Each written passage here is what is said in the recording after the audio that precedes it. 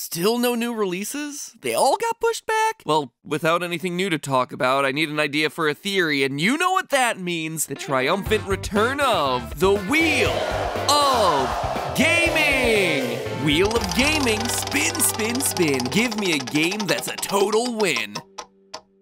Very funny, Wheel. Let's try this again. Wheel of Gaming, that wasn't right. Give me a topic that's super tight. That's gonna be a yikes from me here, Chief. Let's do it one more time. Wheel of Gaming, what are you smoking? It's time for you to stop your joking. Oh, come on! Is this thing broken? I see the problem here. Just a slight misalignment issue. Wow, it landed on a Mario theory. Thanks, Wheel of Gaming. But seriously, if you ever want to come out of the closet again, you will never embarrass me like this.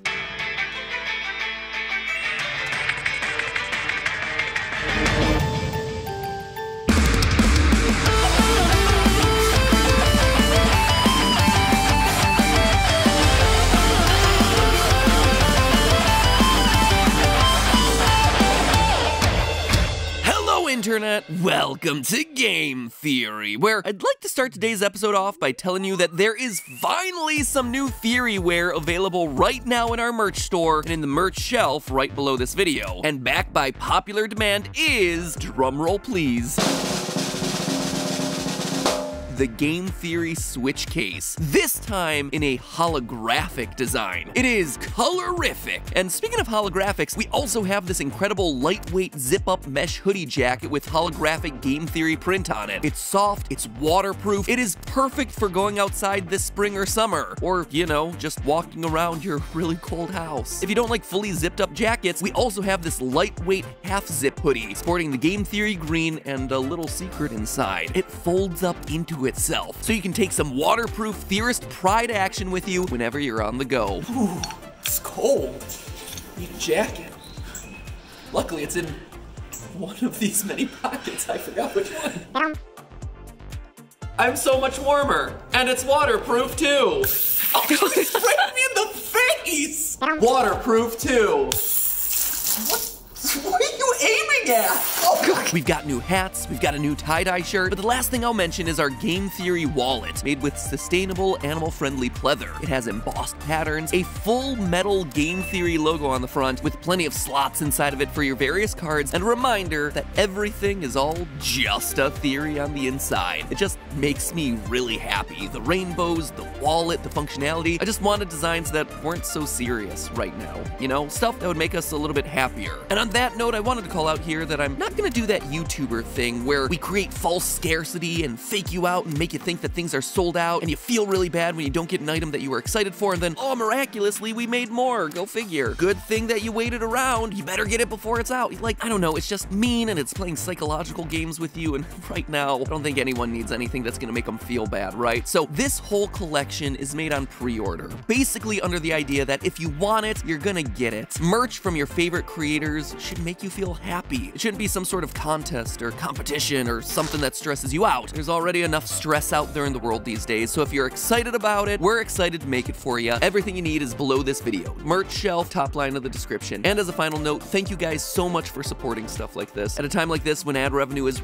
really, really, really low, you guys going out and supporting the merch makes a huge, huge difference to all of us working on this channel, so thank you, stay safe. And with that, it's time to talk about everyone's favorite D-tier Smash fighter, Yoshi. Perhaps the single most inconsistent character in the Mario canon. I mean, Mario, always the hero in red. Luigi, always the scaredy cat in green. Toad, always obnoxious. But Yoshi? I mean, he is all over the place. Sometimes he has a saddle. Other times that saddle is actually a shell. Sometimes he can talk. Other times he just says his own name like a reject Pokemon. 3 fingers, 4 fingers, wool fingers. It is everywhere. Heck, can we even be sure his name is Yoshi? Because guess what? In 1995, it was translated as Yosi. Yosi! I mean, the games tell us that he's meant to be a dinosaur, but is he even that? So today I wanted to answer the question, what the heck is a Yoshi exactly? We're looking at their behavior and their biology to determine exactly what they are. Are they dinosaurs? And if so, what sort of dinosaur are they? And along the way, we may just come up with a solution for how he became the long-tongued, egg-pooping green green machine of death that we all know and love? Who knows? Well, the answer to that one is me. I know, and the answer is yeah. We're gonna answer those by the end of this episode, so stay tuned. It's a good one. For the anti-Nintendo viewers out there, all you guys coming from the FNAF and Minecraft fandoms, Yoshi was introduced in Super Mario World back in 1990 and has been in 101 games since that time, ranging from the NES all the way to the most recent Mario and Sonic at the Olympic Games Tokyo 2020, which, come to think of it, is kind of a weird piece of history at this point. The Olympics are pushed back to next year, which means that the only official Olympic Games of 2020 are going to be a competition between two fictional game universes. I wonder if they're going to re-release that for next year. Anyway, according to Nintendo Official Magazine, the inspiration for Yoshi began with a little lizard creature named Tamagon, star of the 1984 game Devil World. You know, that beloved Nintendo franchise where you descend down into H-double hockey sticks and use crosses to defeat the devil wearing his red Speedo. Yep, that green little dinosaur right there carrying the Bible, that is our earliest version of Yoshi. So from that holy beginning of being humanity's savior, Yoshi kinda downgraded, and in his first official appearance in Super Mario World, he basically functioned as little more than a cute mount for swallowing Goombas and being sacrificed mercilessly into lava pits. But he quickly became a fan favorite, earning spin-off titles and even a starting position in the Smash franchise. He's iconic for inhaling just about anything and turning them instantly into an egg, including babies. Yep, he can even eat Baby Mario. Revenge and babies never tasted so sweet. So what exactly is this baby-eating reptilian? Well, in the original Japanese version of Super Mario World, Yoshi writes us a letter in the message box just outside of his house. He signs it Super Dragon Yoshi. Supporting the idea that Yoshi here is a dragon instead of a dinosaur is the fact that there are dragon coins hidden throughout the stages in this game. Coins that, wouldn't you know it, have Yoshi's face on them. That said, those are really the only two major instances of Yoshi being considered a dragon. In pretty much every other media item since then, he's considered a dinosaur. In Smash Bros. 64, his trophy reads, quote, Yoshi is the friendly dinosaur. In Melee, again, quote, Yoshis are gentle, fleet-of-foot dinosaurs, end quote. And going back to that original appearance in Super Mario World, both the English and Japanese have the setting of the game as Dinosaur Land,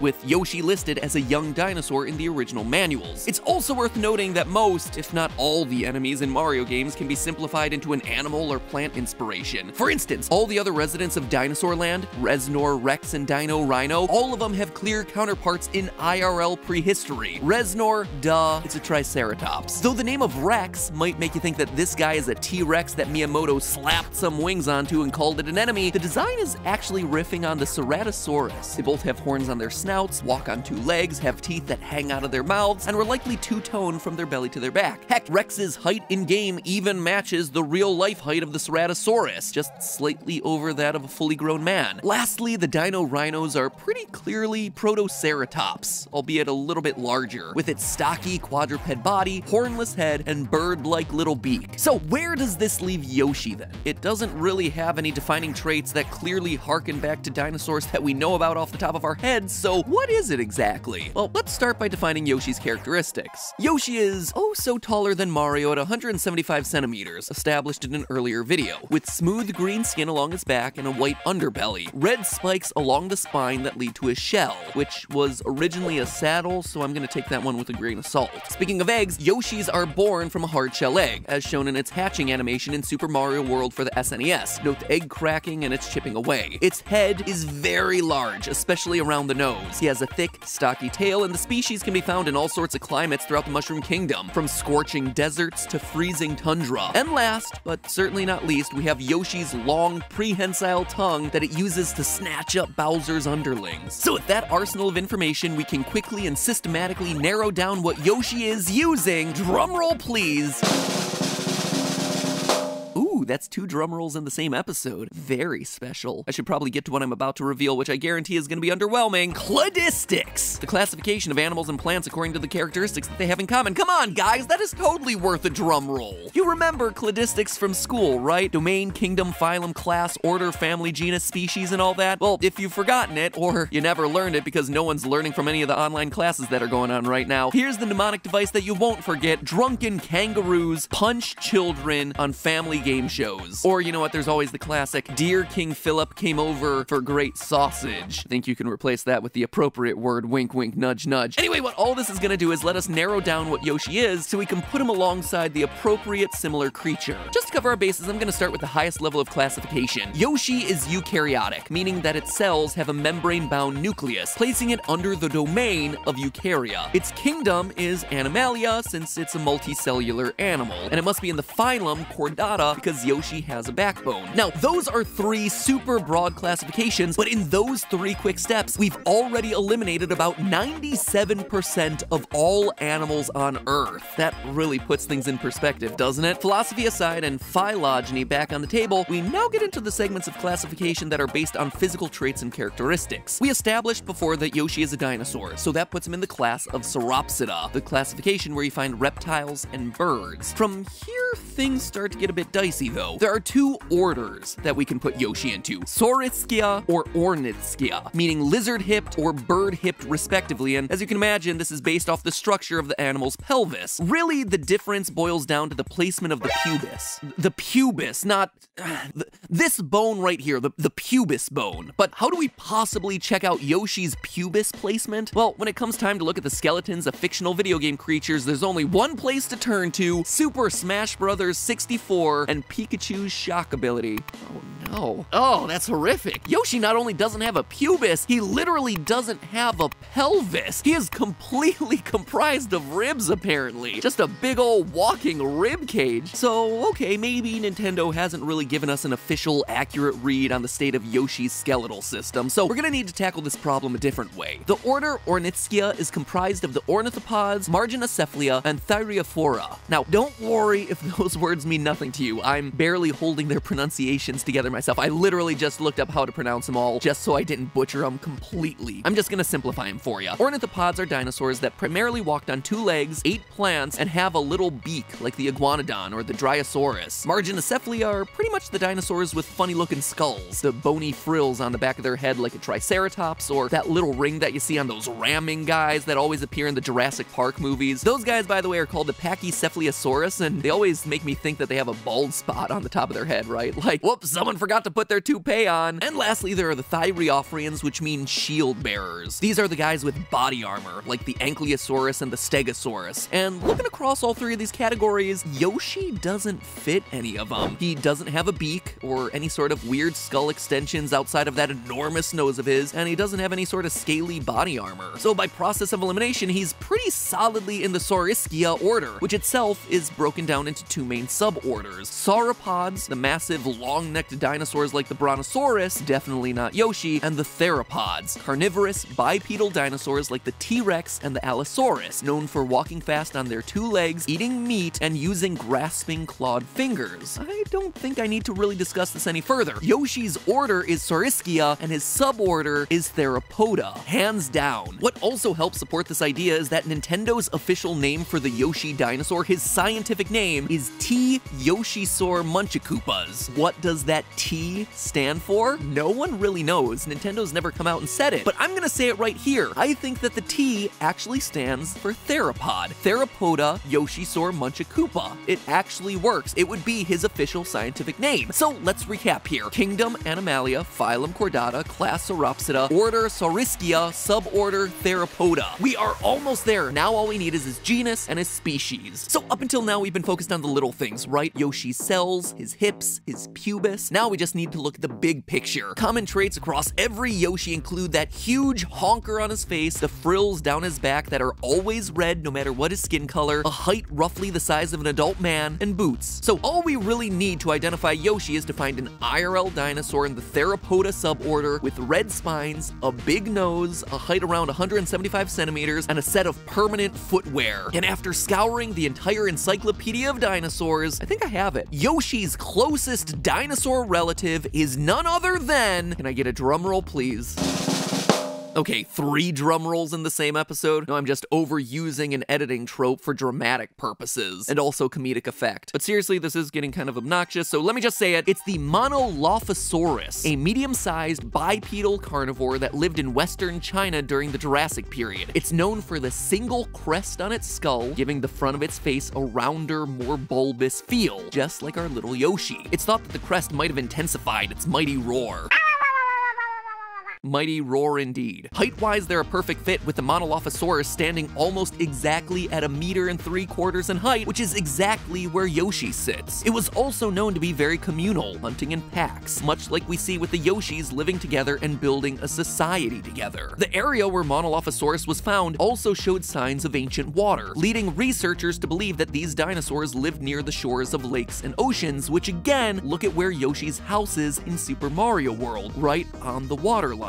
And the fact that they have a whole island of Yoshis in the next game. Just want to be clear here, I'm not saying Yoshi is a Monolophosaurus, but based off all the evidence as it's been presented, it's extremely likely to be a distant relative of the Monolophosaurus. Which brings me to the biggest problem in all of this, right? What about the multicolored skin, the long tongue, the whole omnivore thing, and the egg laying? Well, I think all of this actually has an explanation under the Monolophosaurus angle. Yoshi's island is surrounded by water, right? So let's assume some Monolophosauri, got stranded on that island. And kind of like Darwin's finches, only the Monolophosauruses that had the right adaptations are actually able to survive on that island. And survival means food. So how are those Monolophosauruses gonna find themselves some food? Well, let's look at what's on the menu. As we see in Super Mario World 2 Yoshi's Island, there aren't a lot of things to eat on that island. The game is mostly filled with Koopa Troopas, the shells of which can't be swallowed, piranha plants, tap-taps, and lava blogs, which Yoshi can't eat, and Shy Guys, which may or may not be native to the island in the first place. In short, the actual edible meat on the island is relatively sparse, meaning that the Monolophosaurus, a carnivorous dinosaur, would have to start broadening out its eating habits to the local fruit, the local fish. But the Monolophosaurus has small arms. It can't be climbing trees to get the fruits that we see growing on them in Yoshi's Island, like mangoes and bananas, so what can it do? Well, it can either develop a long neck, or, better yet, a long tongue that allows it to get both fruit and the fast-flying goonies and gusties of the island. And then what about fish? Well, there's plenty of cheeps in the ocean, but Monolophosauruses don't really swim.